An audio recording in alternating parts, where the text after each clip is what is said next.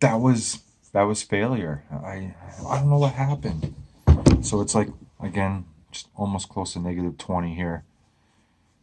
And the moon's out here, so since it was so cold, I figured I would, in the parking lot, start my car, get all nice and warm, put my scope out right outside the door of my car so I could be warm, aiming at the moon. And what I did, let me step back for a sec. With Facebook Market, no, Facebook, with Facebook Live videos, every time I try to hook up my phone to the eyepiece, the moon's always way overexposed, and with live video, I don't have access to the phone settings, so I can set my ISO to like 50 or 100 exposure time, so the moon doesn't look A, either washed right out, or B, not in focus. So I thought I'd use a moon filter, which I'm gonna, just an Orion moon filter, I'm gonna take that off. And then what that would do is it would make the moon not so bright, kick it down some. But I wasn't even able to get that far yet, because what happened was, knowing that it's close to -20 out, I would attach some hand warmers. It's my little filter kit,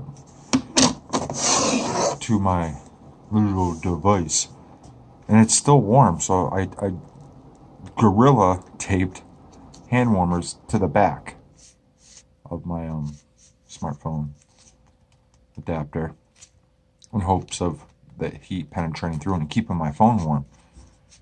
Not at all. I was out there maybe for like 2-3 minutes after setting everything up. Did one quick video, which I'll show a little bit of, and then right when I went to go to Facebook Live, it just shut down. And it took like 10 minutes for it to turn back on after I went inside the house, plugged it in the charger, which is, it's almost fully charged. Smartphones just do not like super cold temperatures.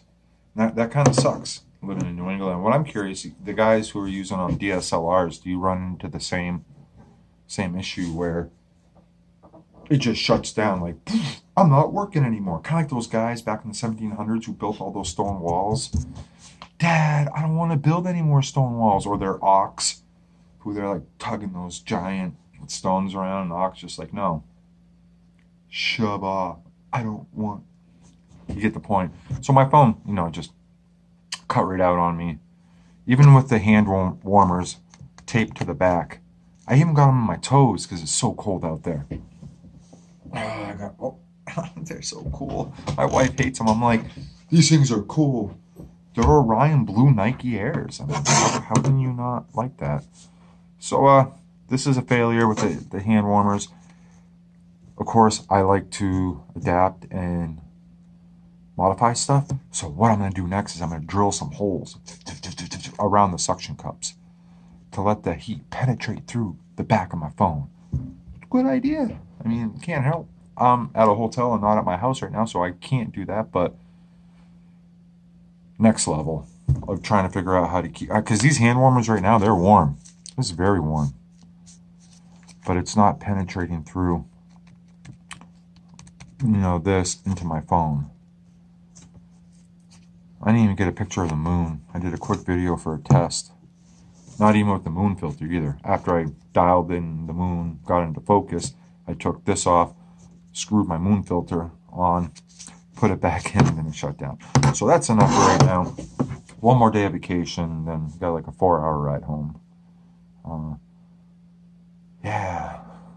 All right. That's my story, and I'm sticking to it.